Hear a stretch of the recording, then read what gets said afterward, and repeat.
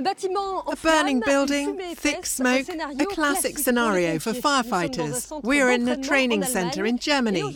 Today, scientists have joined firefighters to test a new type of robot capable of intervening in these extreme situations.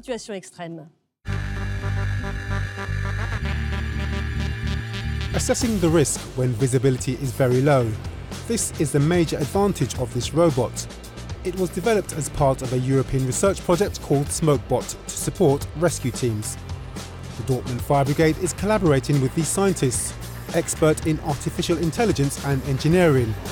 They made this fire training site available to test this prototype equipped with multiple sensors.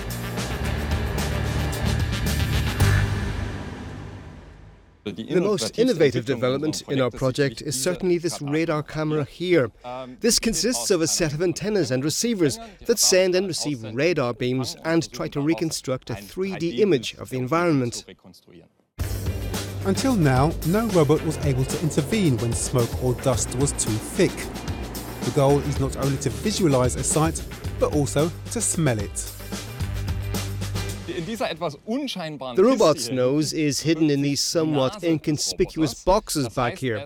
That means he's able to smell too, because in such scenarios there could be dangerous chemicals in the air, and that's something you'd want to know about. The robot is remotely controlled via a Wi-Fi connection. In these extreme conditions, traditional sensors such as video cameras become ineffective. This is why the system collects a lot of information, which, once merged, give a representation of the environment despite the lack of visibility. This includes information about the 3D appearance of the house itself, information about temperature and even gas distribution in the room. This is, of course, very important for the firefighters, so that they can enter a building while taking fewer risks. Despite its strengths, the system has limitations, particularly in terms of intervention. New developments are already envisaged, as well as the future deployment of other functionalities.